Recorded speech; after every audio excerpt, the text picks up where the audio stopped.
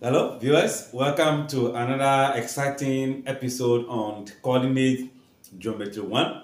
Under this episode, we'll be picking the gradient of a straight line. How to find the gradient. When I'm looking for the gradient, we are just looking for the steepness of that straight line with respect to the x-axis. How far has the line sway away from the x-axis? So in this episode, as we are picking our coordinate x and y plane, the blue line shows the gradient, shows the straight line. The straight line that we are looking for, this is the straight line. The gradient of this straight line is how far it moves away from the straight line. So the line from the x-axis, the line could be in this direction, or this plane.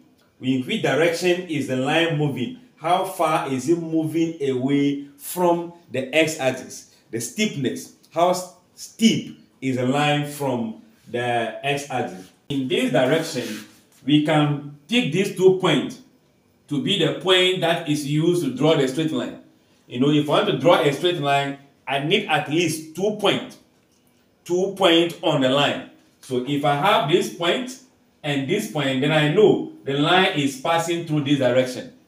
If I have this point, and I know the line is passing through this direction. So that point is here and there. So if we label here as A and B, we know that since we are in the XY plane, we need the coordinate of those points. So in this case, on the x-axis, we can have this the first x. This is the origin. So the first x, then we have the second x. The same vein, if I want to locate a point here, which will have a dimension here, I have my y1, then this will also have our y2. The distance between this very point, which is just here, we are only extending it to this place. This point, the distance here, between here and here, will be y2 minus y1. I'm looking for the distance here. So if I know here to be 7, it means 7 minus 4 give me the distance between this very line. Then in the same direction, I'll be looking for x2, x1, the difference between them, which will be the x2, x1. So if I'm looking for the gradient, which is m, we use m to indicate the gradient, is going to be the rise. The rise on how far does the line rise towards the x-axis. That rise is y2 minus y1 divided by x2 minus x1. So the change on the y-axis as divided by the change on the x-axis. That is the rise, then the run. So this is how the gradient of the straight line will be derived. Now, we could also say that the distance here could mean the movement from the y1, y2. We could also have it y1 minus what? y2. Then the same vein, as I am moving in that direction, I could also say y1 minus y2, the x1 minus x2. So if you are using the second y, it means the second x must be used. But if you use the first y, then the first x must also be used. So this is how the gradient will be derived. Now, we have different types of gradient based on its movement with respect to the x-axis. Now, the one we are seeing in this direction will give us a positive gradient. So this is an example of a positive gradient. So whether it is direct like this, or it falls close to the x-axis, or it is almost closer to the y-axis, we will always get a positive value. We also have a straight line that will give us a negative gradient. Let's see how that will look like. Okay. Now, in the case whereby the line is moving in this direction, I'm only using the origin for explanation sake. The line can pass through any direction. It can cut the y-axis through this way. As long as it is rising on the left and falling on the right, we are going to have the same concept of the gradient. This is the negative gradient because in this quadrant, you can see the values on the x-axis is going to be negative. Then the values on the y-axis will be positive. So you know if you divide a number by negative, your result will be a negative. So we know this will also be the point where the first y will be.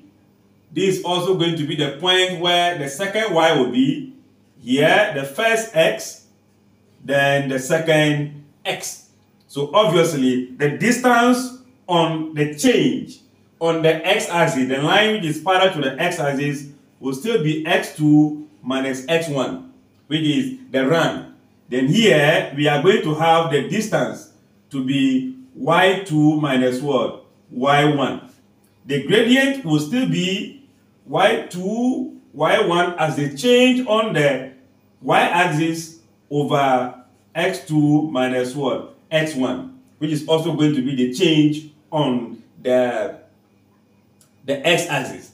So here we can see that both x and y are positive. So we have a positive gradient. Here y is positive, x is negative. So we have a negative gradient. So this is the second type of what? Gradient. But we have 4 different types. So we are dealing with the first, second, the positive gradient and a negative gradient. Now, there are cases whereby the line may not move in this direction nor in that direction. It may also be either perpendicular to the x-axis or horizontal to the x-axis, which will also be perpendicular to the y-axis. So let's see how we can describe that gradient also. Okay, so let's look at the first one. So this is be the number 3 and this will be number 4. But let's see. Here we are going to use real numbers. That is, we will not be using the x1, x2. Let's use the values to explain before we generalize the formula. Now, we mentioned that to get a straight line, we need at least 2 points on the line. So let me just indicate the first point here, the second point here. It could be the first point, second point. Just 2 points on the line. Now, if I want to find the coordinate of that point, so let's just say I am having 1.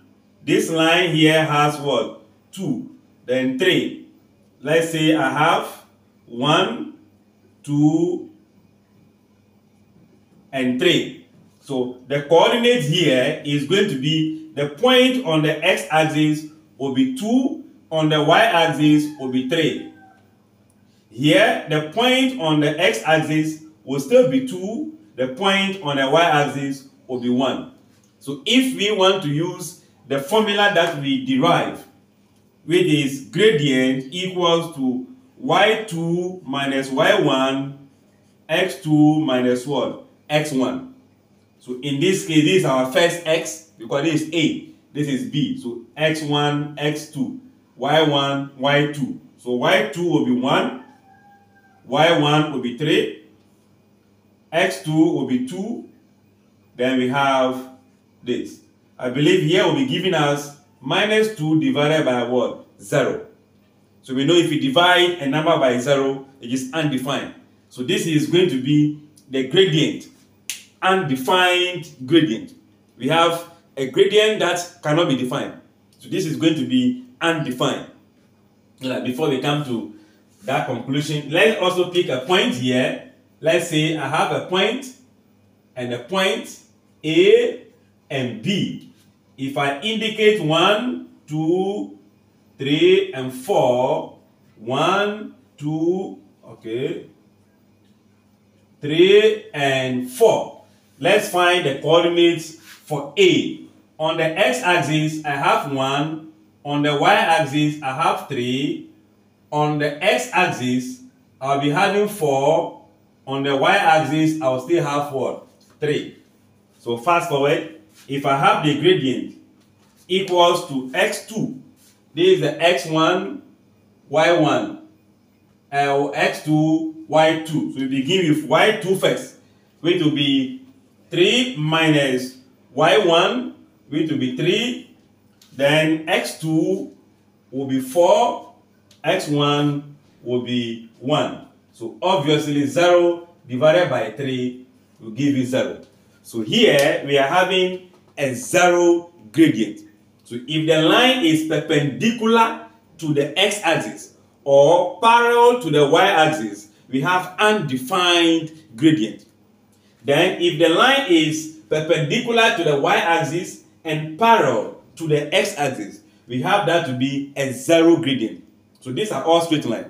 So the line could either be, we can have a positive gradient, or we have a negative gradient, or undefined gradient, then we have a 0 gradient.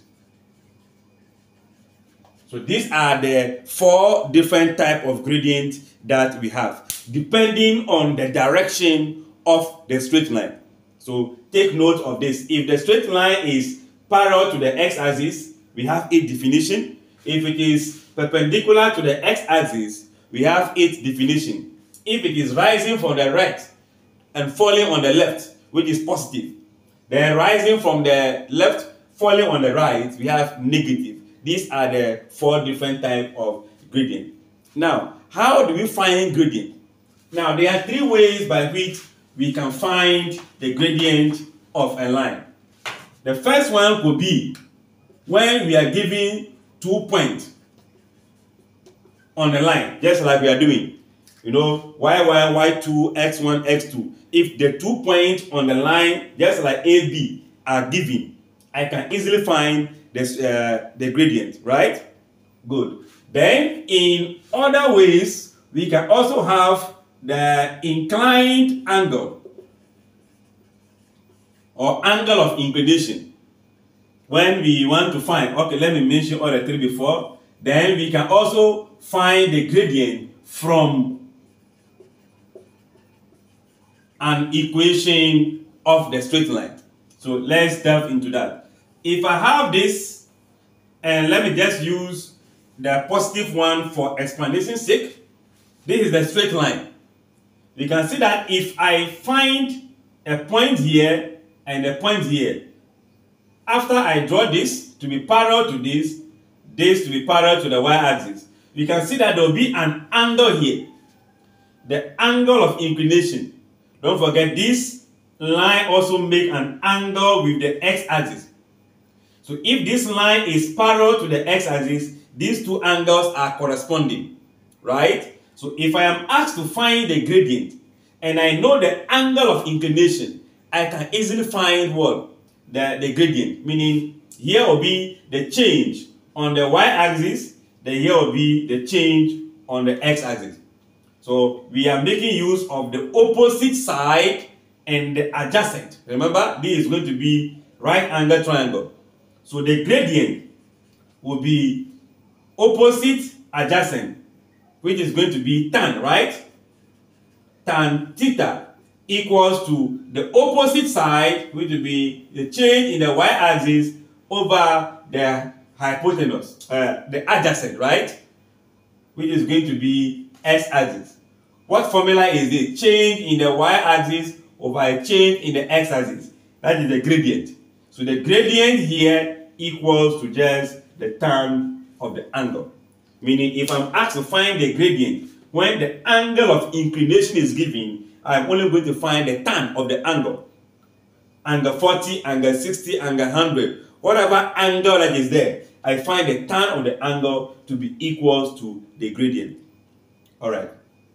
Then we can also find it when we're given an equation, right? So we know equation of a straight line, general form, could be ax plus by plus c equals to 0.